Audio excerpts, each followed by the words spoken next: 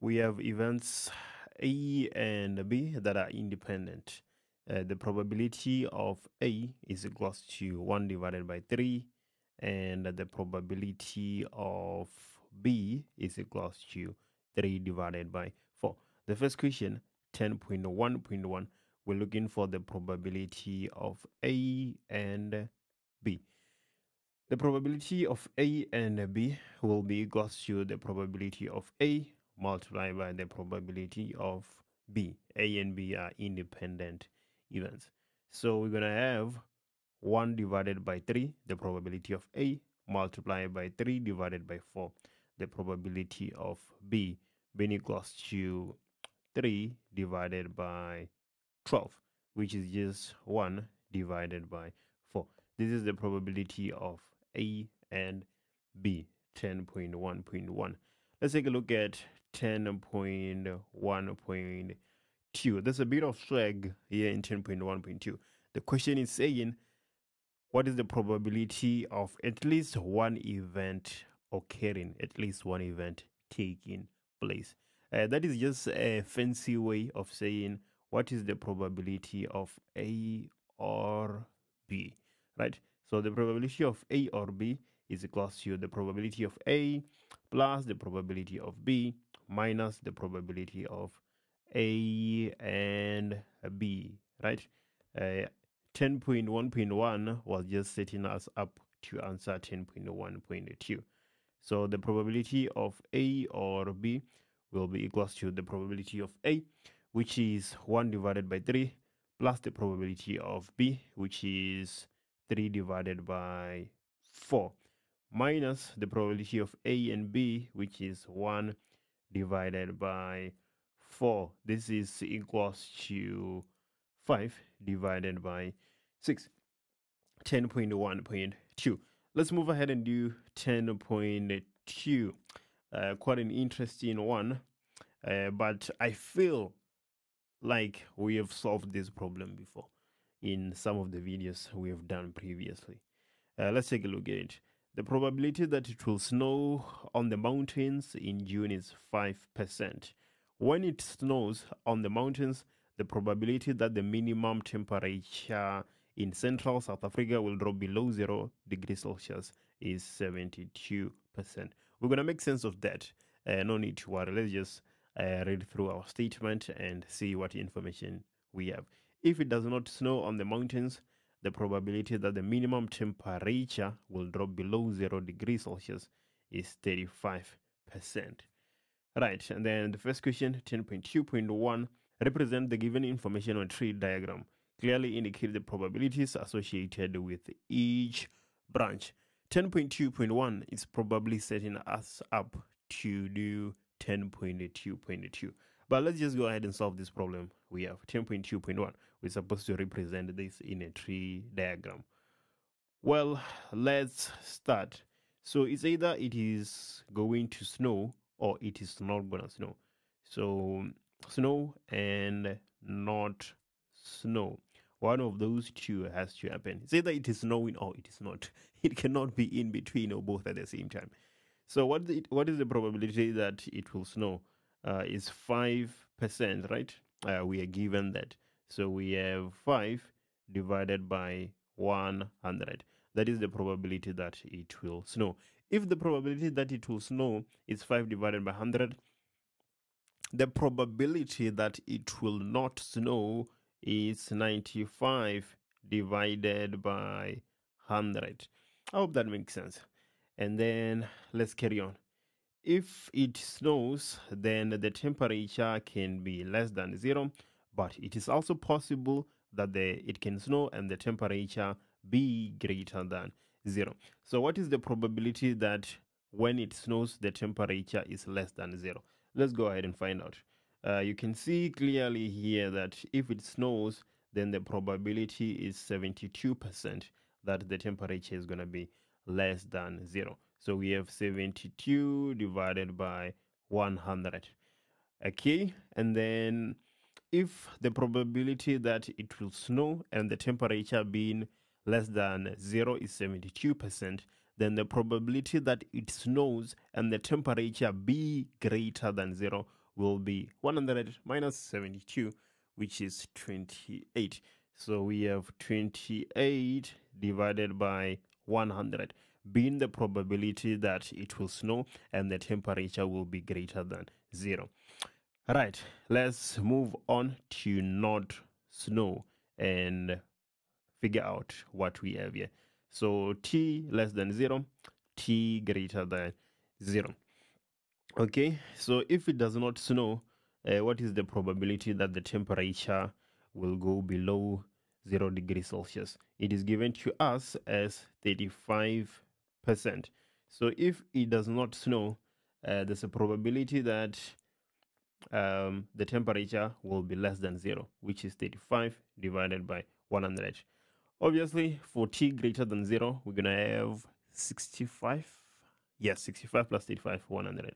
So we have 65 divided by 100, being the probability that it will not snow and the temperature will be greater than 0, which makes sense. Right, so this is the information we have represented on a tree diagram, 10.2.1. How many marks? 3 marks. Yeah, it's a lot of work. I don't know why it's 3 marks, but anyway, stories. Let's carry on and do 10.2.2. So in 10.2, calculate the probability that the temperature in central South Africa will not drop below 0 degrees Celsius in June 2024. We have to use our tree diagram. We want the probability that it will not drop below 0. Okay, let's go ahead. We can see clearly that here it is not dropping below 0 because the temperature is greater than 0. And even here it's not dropping below 0 because the temperature is greater than 0. So we have to add those two probabilities. How do we do that? Okay, let me show you. So first of all, if it snows, the probability that the temperature will be greater than 0 is 28 divided by 100. And if it does not snow, the probability that the temperature is greater than 0 is 65 divided by 100. That is what we have to figure out. In order to find the probability of the temperature being greater than 0 when it has snowed, we have to multiply the probability of snow and the corresponding probability of the temperature being greater than 0. So we have 5 divided by 100 multiplied by 28 divided by 100. When we go up the branches, we multiply, and when we go down, we add. This is equals to 7 divided by 500. On the other hand, we're going to have 95 divided by 100 multiplied by 65 divided by 100, which is equals to 247 divided by 400. Makes sense, right? If it does not snow, the temperature will probably be greater than 0. All these probabilities make sense. So the answer, we're supposed to add these two. We're going to have 7 divided by 500 plus 247 divided by 400. This is equals to 0.6315. That is the probability that the temperature will not drop below 0 degrees Celsius in June 2024. Right. Let's move ahead and do 10.3. Quite an interesting question. I did spend a lot of time on this question, trying to see if I'm missing something. But anyway, we have 10 learners that randomly sit in a line, one behind the other. So in how many different ways can 10 learners stand in the line? Oh, they stand, they don't sit on a line. If we have 10 learners and they're sitting randomly, then we have 10 factorial ways of which they can sit. Right, that is quite an easy one. 1 mark in the bag, 10.3.2. Calculate the probability that there will be 5 learners between the 2 youngest learners in the line. That is where things start to get interesting. Okay, let's go ahead and have our, I don't want to say our seats, but yeah, let's go ahead and have 10 spaces. So we have 1, 2, 3, 4, 5, 6, 7, 8, 9, 10. I've always used this method, and I'm always going to use it. Okay, So we want to find the probability that 5 learners will sit in between the 2 youngest learners. So let's say, for instance, we have y1 being the first youngest learner, and then in between we have 1, 2, 3, 4, 5. The 5 learners that are supposed to be between the 2 youngest. And then after that, we have y2, right? The second youngest learner. And after that, we're going to have 6, 7, 8, right? So in total, we have 10 learners. So let's go ahead and make sense of this. The probability is going to be equals to some number divided by the sample space, which is 10 factorial. So let's go ahead and figure that out.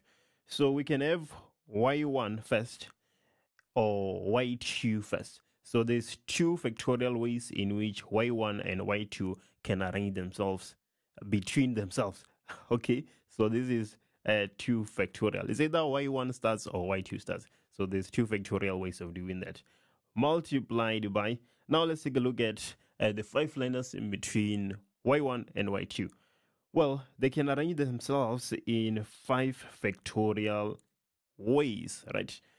Okay, so now that we have taken care of y1 and y2 and the 5 learners in between, we need these 7 learners to move as a unit because they need to be in between those 2 youngest learners. So if they're moving as a unit, then we have 1, 2, 3, 4 ways we can play around with the 7 learners and the 3 that are not in between. So that is another 4 factorial ways we can arrange the 3 learners that are left out with the 7 learners, the 2 that sandwich the 5 in between them.